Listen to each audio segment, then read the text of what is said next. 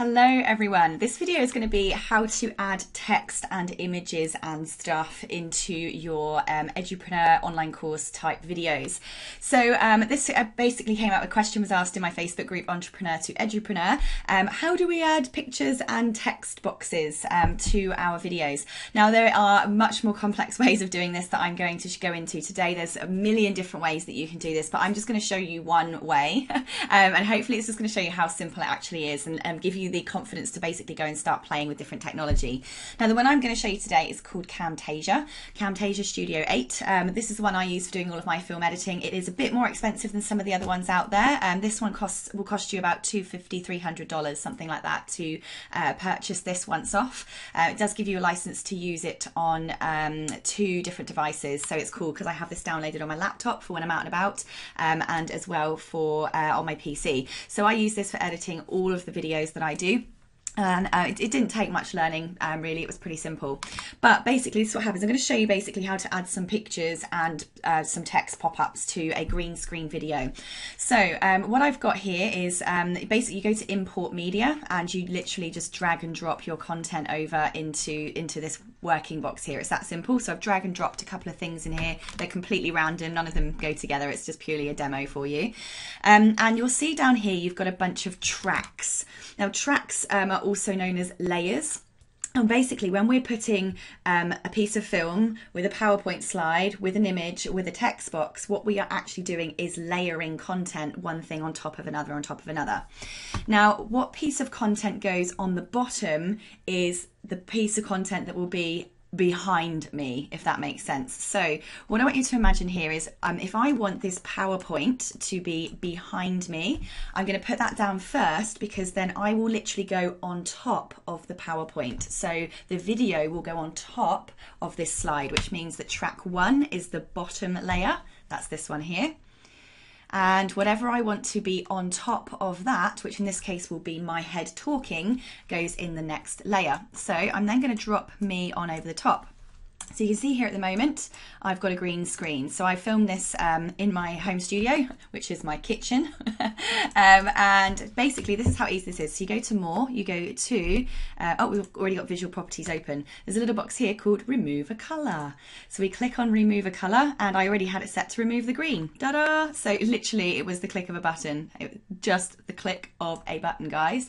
That is how easy it is to remove the green screen. So you see here's a bit of fuzz around my head. So that's what these buttons are for. You see here, if you move them about, it changes the way that your image looks. Obviously I had down there some of the green shows back up again, so it's all about just fiddling around to kind of get this right. You don't want to have any of the green there, but also we don't want any of this fuzz around your head. So I'm not going to go sitting around making this perfect right now. This is just a demo video, but you can see here just how easy that was to do using this Camtasia software. So yeah, I'm not going to fuss about with that too much right now, but simply just pulling that up and down will get that right. So let's pretend we made that perfect. Let's pretend now. So here's me, by the way. What you can see here now is when you click on the blue, that's when you're editing the thing that's blue. When you click on the thing that's see, I want to touch the PowerPoint now, I have to click on the PowerPoint. So I'm just going to drag the PowerPoint all the way to the end. Now what that will mean is as we scroll through, and like you see I've got this clip where the edge of the video is, I'm just going to crop this a little bit so that it just gets rid of that altogether, so that I won't have that problem. Right, so basically by dragging the PowerPoint image, which by the way is just a JPEG, it's just a screenshot of my PowerPoint, okay, it's nothing special, it's literally a screenshot of my PowerPoint. By dragging it to the end of the video, it literally means that that one slide will stay behind me throughout the whole video and then it finishes. Now if for instance you can see that in the audio here there's a little gap, which means I probably start talking about something else, so I'm just going to turn that on. Okay, well I obviously paused, but let's pretend I moved to a different slide there just for the sake of this. Now what I'm going to do is click on the thing I want to edit so that it's blue. Now that means that the PowerPoint slide is the thing that I'm moving.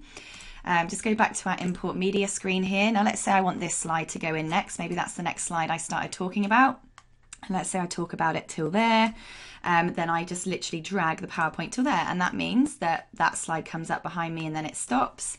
And then let's say that this one comes next, then I move on to a different slide and that one goes all the way to the end. So you can see here now this, I can't move that particular PowerPoint, look, because I'm clicked on the video. I need to click on that particular PowerPoint slide and that means I can edit that one there. You can see I'm a bit in a funny position. Then we scroll along, and there comes the other one. So I'm going to click on that slide, drag that one to the edges, just make sure it's all nice and neat. You get the point. Okay, so now I've got my presentation with my slides in behind me, which are just screenshot JPEGs. That's it. Okay, so cool. We've got all of our little slides there. Right, now that we've done that, what we're going to do is let's add a pop-up. Let's say we want to get someone to go to our website. Now I'm not going to do this, make this pretty, but I'm going to show you again just how easy this is. So we're going to go to callouts. And you can see here that there's lots of different types of call out things you can do. Now these two buttons here make things blurry. So if you're doing screencasting, which is showing your screen, obviously you might be showing things that have confidential information, stuff like that. So you can just add in these boxes, which make something blurry. So you can see it's popped up there. I can basically just blur that bit out if I wanted to. And that could only last for a little bit, or I could drag that out for that whole entire slide so that, you know, I don't want that bit to show, for instance. Okay, I'm just going to delete that one for a second. I just press delete. But let's say we want to do, let's just do a random box. Actually, we want that to start from the beginning. So in our random box, we're going to have buy my stuff. All right, we can change the color of this, like we can change the box to green. We can change the font just like anything, change the size of the font.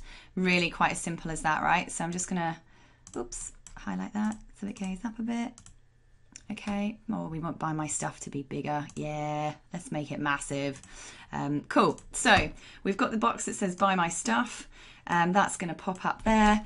And for instance, I might want to move it to over here. I can drag that out for as long as I want. So you can see I can make that last for the whole video. So you can see I'm talking away. Yabba, yabba, yabba. Buy my stuff! And then it will finish, it will fade out here. Oh, thanks for buying my stuff. Okay, and then we can even go copy and make another one, and we can pop that over there so that when they finish watching my amazing video, guess what happens then? It goes, oh, buy my stuff. Cool, okay, and you can move that wherever you want, like it can literally go everywhere, like, ooh. So it's that easy, bam. So all I do then is I go produce and share. You can choose how you want to save it.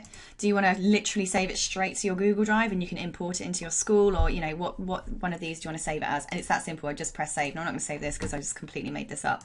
All right, so that's it. That's easy as that. That's how you add pictures and things. If I wanted to add another picture, or do import media, I just go to, I'm just going to pick downloads here. I'm just going to pick a random picture. There we go, a bit of virtual reality. Let's stick that bad boy in there.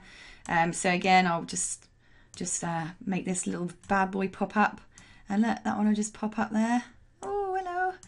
So yeah, I can just go ta-da, pop that in, and as I'm going through, da-da, da-da, da-da, da-da, video pops up for a minute, there we go, that one can't buy my stuff, the end, happily ever after. Cool, guys, so look, easy as that. I hope that shows you just how easy it can be. Go and have a play. This isn't the only software out there, that's not the only way of doing it, but it's one way of doing it. So I hope that helps. Bye. By the way, totally forgot to say, if you want to learn more about how to create your own online courses, you might want to take my online course on how to create online courses. I'll put the link below. A lot of people always say, how do I learn all this stuff? You know, it's there's tips on YouTube, there's tips here, there's tips everywhere, but putting it all together is really, really hard. Guys, I've got a whole online course on not only how to plan your course, how to film your course, how to do all the editing of your course, but also how to promote, market and sell your course too. So if you enjoyed this and you want a bit more help, just get in touch and I'll send you the link. Bye.